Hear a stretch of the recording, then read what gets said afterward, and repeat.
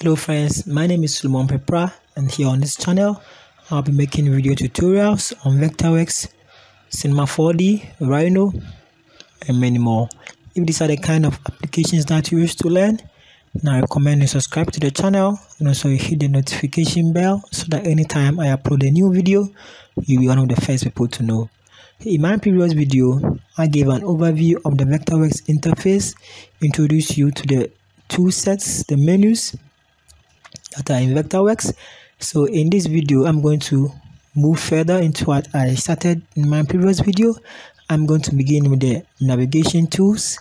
Okay, so as I stated in my previous video, the basic tool sets can be found at the upper left corner of your screen where my mouse cursor is currently at. So that's the basic tool sets, and under the basic tool sets we are going to look at the navigation tools, which is the pan and then the flyover tool. Okay, so to begin, the pan tool is a little icon with the hand here. So once you click on the pan tool, you come back to your workspace and you can move the entire workspace. Basically that is the function of the pan tool. It allows you to move the workspace. Okay, so as you can see, the workspace can be moved, and as you can also notice, as I'm moving the workspace, the origin is being moved as well, and then the guides and the ruler are also being moved as well. So that is the workspace. Okay, so when you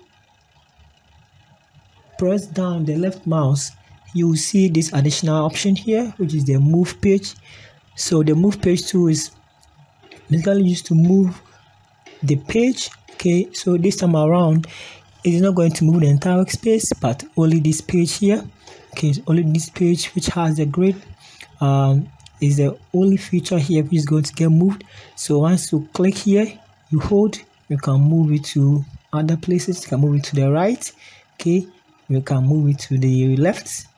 Okay, you can move it to the left, you can move it to any place that you want, and that is the move page tool. Okay, and it can be found under the pan tool. Okay, so moving on, we are going to look at how the flyover tool works. And basically the flyover tool works in the 3D environment, which is used to orbit around your scene. Okay, so once you click on the flyover tool, it will automatically send you, or to automatically activate the 3D mode or the 3D scene.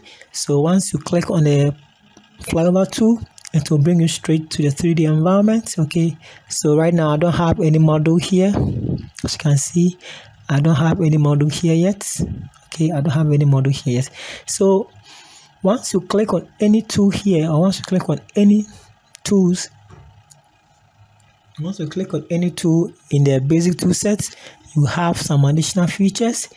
We have some additional modes here where my mouse cursor is, and basically these modes gives you additional options to draw or to use that particular tool that you've clicked on here.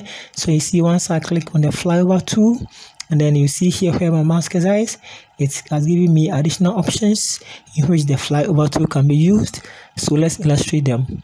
So the first option here is the view center mode. Okay, so once you click on the flyover tool, the first option here will be activated automatically. So that is the view center mode, and basically it allows you to orbit around the center of your view.